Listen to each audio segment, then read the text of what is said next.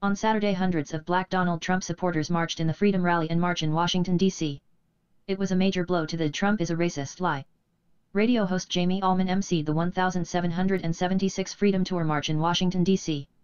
Hundreds of Trump supporters attended the event and marched from the National Monument to the White House. Most of the attendees were black or minority. Trending: "Oh boy, Hunter Biden's computer camera roll turned over to Bannon and Giuliani contains 25,000 images with sexually explicit selfies and porn." Jamie Allman heavily documented the event on Facebook. One video went viral. It showed the Freedom Marchers going by Black Lives Matter Park. The black protesters were chanting, "We love Trump," as they passed by BLM Park.